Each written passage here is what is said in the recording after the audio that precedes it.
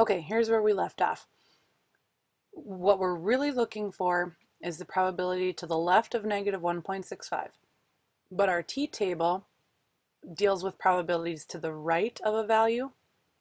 And so to the right of positive 1.65 would be the same probability. So I can look this up on the t-chart. We've got a degree of freedom of 23. We're looking for positive 1.65. If you look at your t-chart, all of the values in here are all positive values. That's why we want to go with the positive 1.65.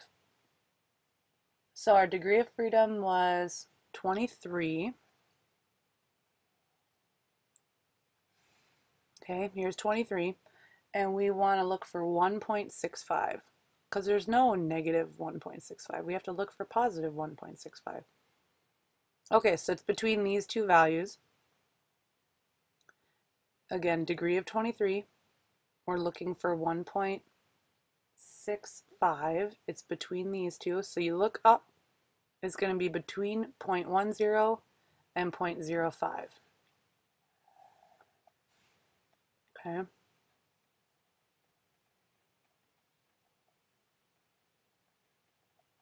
Now between 0.10 and 0.05. Well, put the smaller number first. So between 0.05 and 0.10. And that's your p-value again.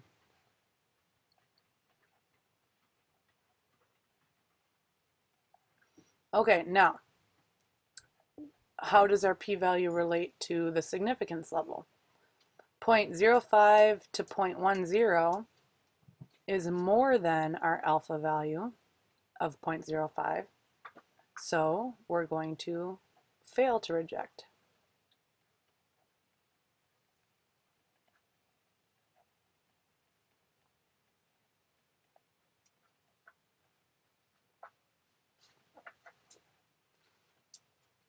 Okay, next one over here.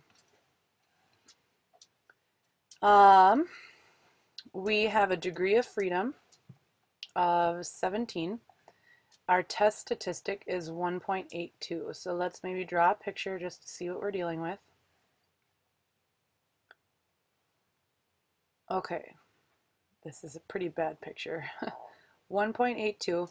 Which way would we shade? Look at your alternative. It's less than. Oh boy, I need to be thinking about this probability over here.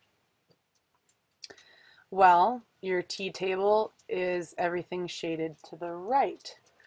So it's like the complete opposite of a z chart. So in order to get this right stuff, we're going to have to do 1 minus to get the left stuff here, we're going to have to do 1 minus this probability to the right. Okay. So I'm going to look up 1.82 with my degree of freedom of 17. All right, I gotta find my chart, where to go. Degree of freedom of 17, and we're looking for 1.82. 1.82 is between these two. So between 0.05 and 0.025. Okay. Between 0.05 and 0.025. So in order to get this shaded stuff to the left, we have to do 1 minus those two values. So that will make us between 0.95 and 0.975. Those are our p-values.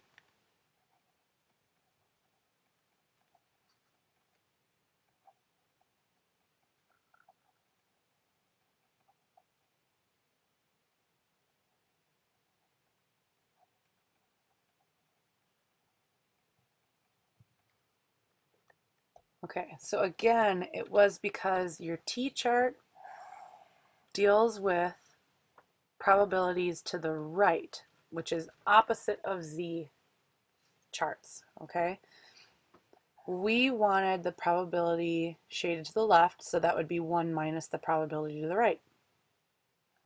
If you look up degree of freedom of 17 and you're looking for 1.82, it ends up being between these two. So you're going to have to do 1 minus those. And if you look at your picture, that's a lot of the chart shaded, so it should be in the 95% or 97%. So that kind of matches.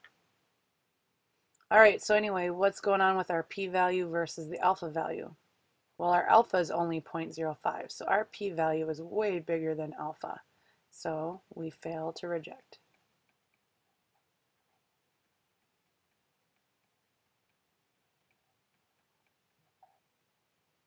Okay. Now, the only last thing we got to talk about is how to handle a two-tail. Okay, again, a two-tailed t-test, we're dealing with means, but now you have a not equal to. That's two-tailed. That's how you know when it's two-tailed. But what we're going to have to do is we're going to have to double both of the values. So if our sample size was 7, our degree of freedom would be 6. We would be looking for our test statistic of 2.12. So we would go across our degree of freedom of 6. We're looking for 2.12. That's between those two values. Look up 0.05 and 0.025. Well, we're going to have to double both of those to get both tails. This would only represent one tail. We have to double it to get a two-tail test. So we have to double 0.05 to get 0.10, and we double 0.025 to get 0.05. So that would be our p-value between 0.05 and 0.10.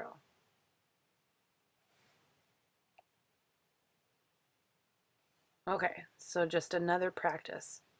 This is a two-tail test because it's a not equal to. Our sample size is 13, so our degree of freedom would be 12.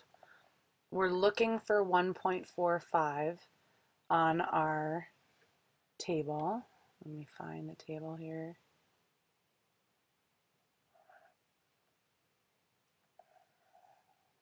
Okay, so our degree of freedom is 12 and we're looking for 1.45.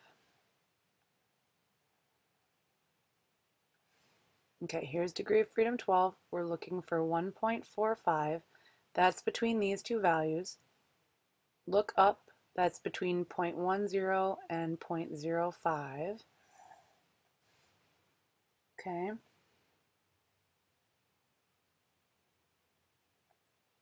.10 and 0.05, but we're going to have to double both of those.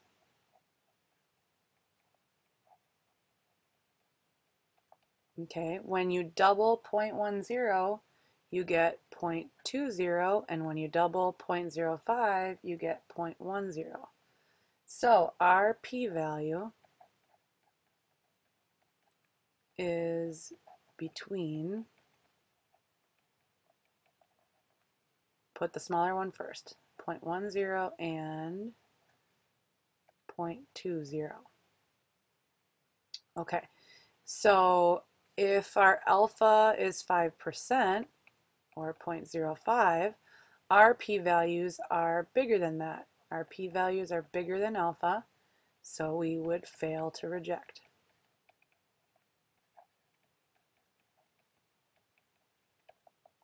The null. Okay.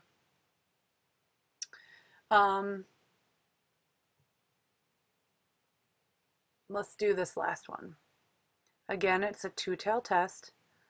Sample size of 22 means our degree of freedom would be 21. And we're looking for 2.09. Okay, degree of freedom of 21, and we're looking for 2.09. Okay, 2.09 would be between these two, right? So look up, it would be between 0.025 and 0.02.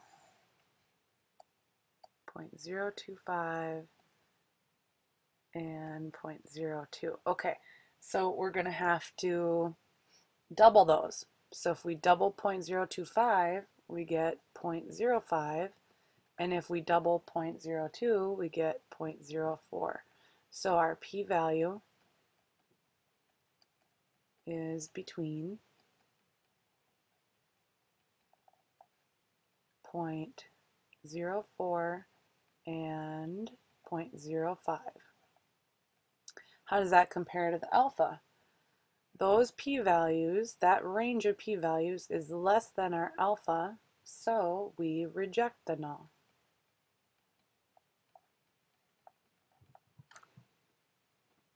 Okay, so on your homework tonight, you're going to want to draw pictures like we were doing here, and then find your p-values.